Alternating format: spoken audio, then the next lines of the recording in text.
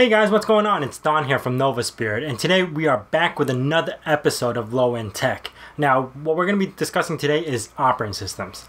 If you've seen previous episodes of what I've been doing with the Raspberry Pi, our go-to operating system is the Raspbian. That's because on the Raspberry Pi B, they used the ARM6 architecture.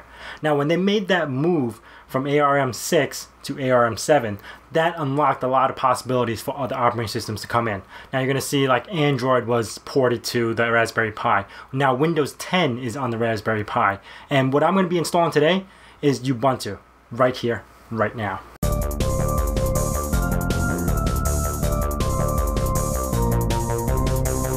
Alright guys, so there's actually an official version of Ubuntu for the Raspberry Pi, which you could actually get from Ubuntu.com, or you could say the unofficial version from Ubuntu-Mate, which is the version that we are going to be using, because this version is actually optimized for the Raspberry Pi, and it includes a lot of the software that otherwise you would need to install if you use the official version. Now, we're going to need the software to install it into our SD card, which is the Win32 disk imager. I'm going to leave a link in the description below for all of this, and I'm going to leave a link in the description below for the Ubuntu-Mate also. Now, following down, if you're going to download it, I would recommend using the BitTorrent so you don't lag their servers. And I actually have an episode on how to create a torrent server. I'm going to leave a card in the description above. Go check that out. And here, after we're done downloading, I actually saved all the files to my desktop, and you're gonna be presented with this BZ2 file.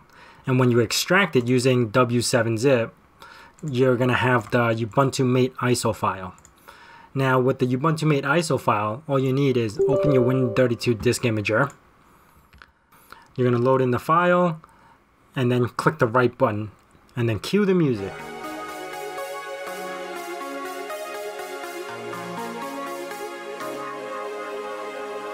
Alright, now that we're done with writing onto our SD card, we're going to take this, stick it in our Raspberry Pi, and boot it up. Alright, so here we go. This is the first time I'm booting, so there might be a lot of time lapse. I can't tell you for sure yet because I have not done this yet. And you're presented with Plymouth, actually. It's pretty cool. We get our own loading screen instead of seeing all those mumbo jumbo of words. I actually enjoy this a little bit better than looking at those words. That was actually pretty quick.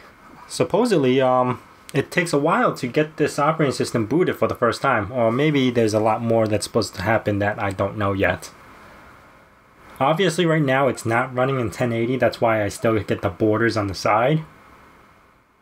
I'm hoping once it boots up, it'll run into 1080. Right, there's our system configuration menu for the first time.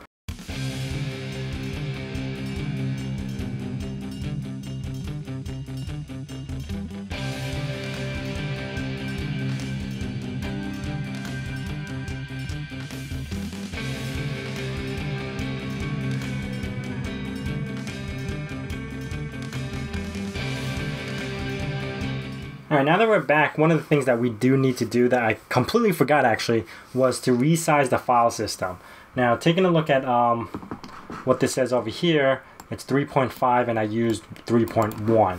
And we do need to resize this because I am running on a 16 gigabyte SD card. So to do this, sudo fdisk dev mmcblk 0.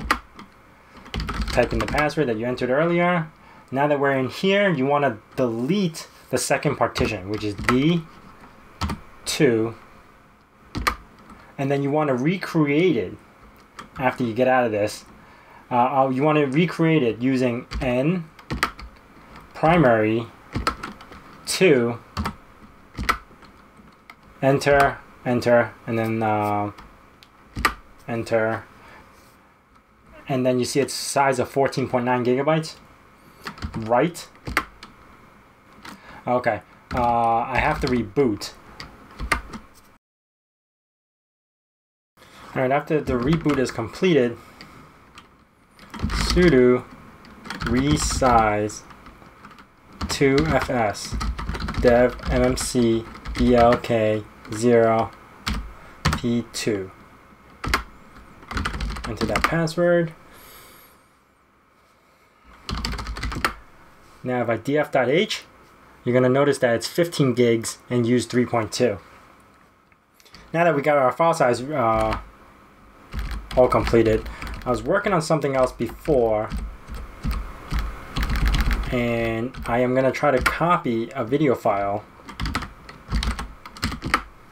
from one of my servers over to here and check out the VLC media player. Okay.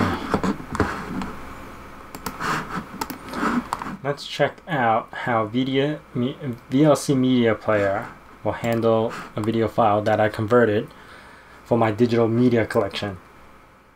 Now, if you want to know more about that, you can check out my other video about the Plex media server on Raspberry Pi. I'll leave a card and a link in the descriptions below about this.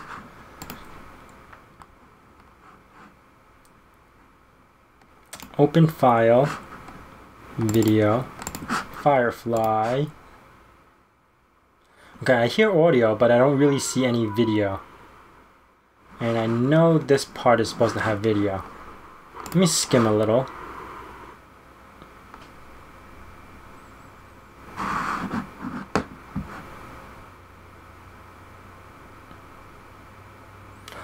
Looks like it's having a hard time playing it. Okay, so we now know that VLC Media Player is not linked to OMX Player. Now, OMX Player is a hardware acceleration for video. So let's try OMX Player. Let's go to Video, Firefly, Play. And this will actually take up the whole screen and play in 1080.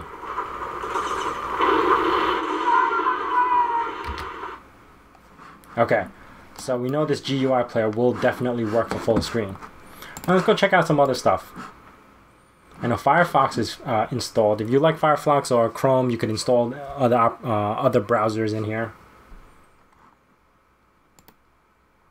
I'm going to check out YouTube.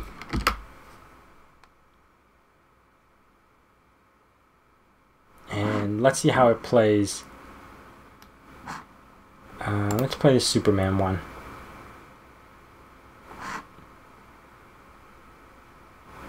For a full desktop, this actually is very responsive. I know that they used 64 megs of RAM for video graphics. So it chopped off 64. And it's actually very smooth playing on HTML5. Look at that.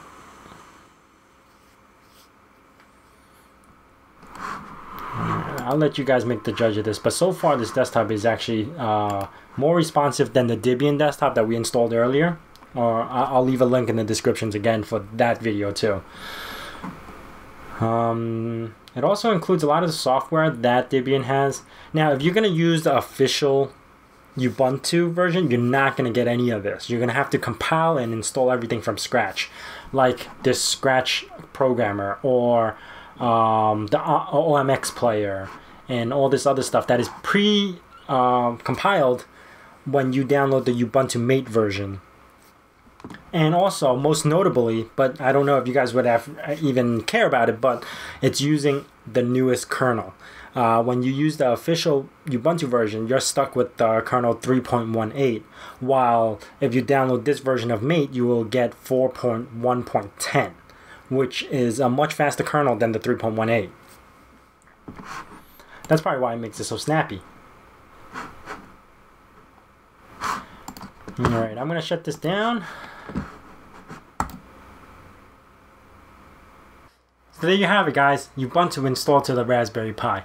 I've only been using it for a few moments, and I feel that it's actually much more responsive than Raspbian. Maybe because it's the optimized version and they did some stuff, or maybe it's the new kernel that allows it to work better. I'm not really too sure, but I'm going to be giving it a few months, testing it out a little bit, and maybe I'll put a part 2 of this and let you know what my response are. If you guys got any future episode ideas, I would love to hear them. Put them in the comments below. If you guys have any questions about this episode, you can also put them in the comments below. And remember to subscribe. It helps me a lot. It also gives you notification of when the next video is going to be out. And remember, hack till it hurts. Hey, thanks for watching my video. Please subscribe, it helps me a lot. And if you want to watch more videos like this, I'll post a link right here.